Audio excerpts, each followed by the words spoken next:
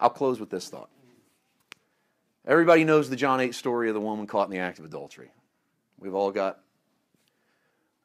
plenty of preaching and teaching on it. Everybody has their opinion about what Jesus wrote in the sand, and I don't want to go down that road.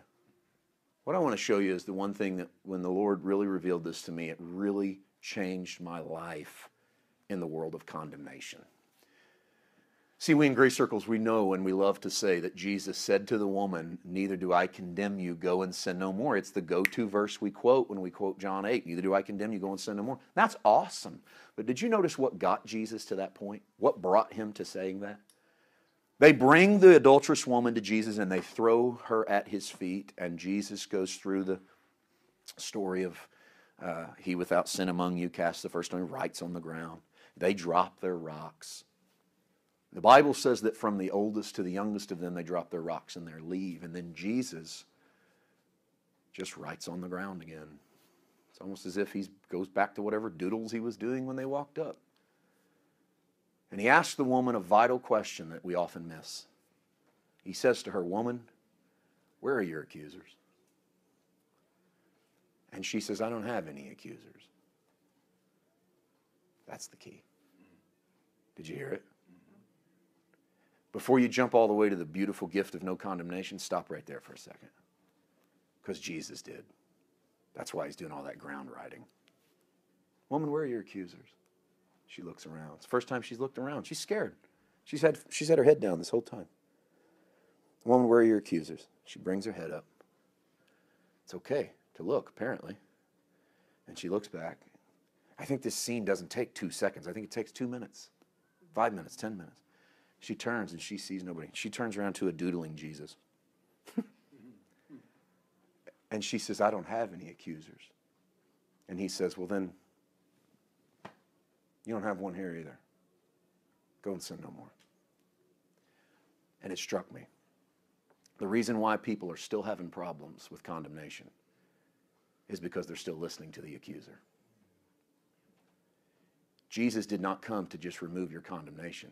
Jesus come to silence your accusers.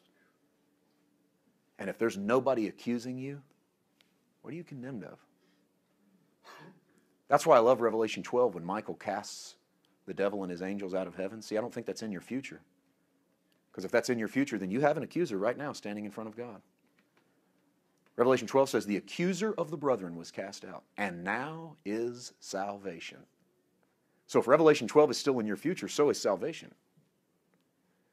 But salvation is in your present. Why? Because your accuser's been cast out of the heavens. If he's been cast out of the heavens, that means there's no one standing in front of God accusing you. In fact, he would have no weapons if he did show up. The book of Colossians says Jesus took that which was contrary to us, which was in our way, and he took it out of the way and he nailed it to his cross. And he triumphed over the forces of darkness by making fun of them by holding it up in front of them. That's the Greek reference. He literally showed them, said, look, this which you used to use against my people, the law, their performance, you can't use that anymore. I'm going to nail that to the cross. Now what do you got? So I think the enemy said, well, I got the voices from their past. I got the accusations of their coworkers and their parents and their governments and their peoples and their enemies and their friends. I'll still use stuff. And he's right. He does.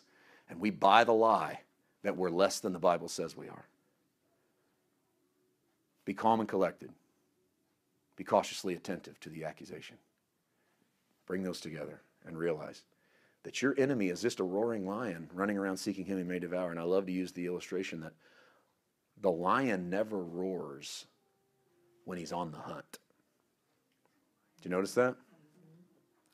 If he's on the hunt and he roars, what happens? There goes the prey. He only roars when he's asserting his authority.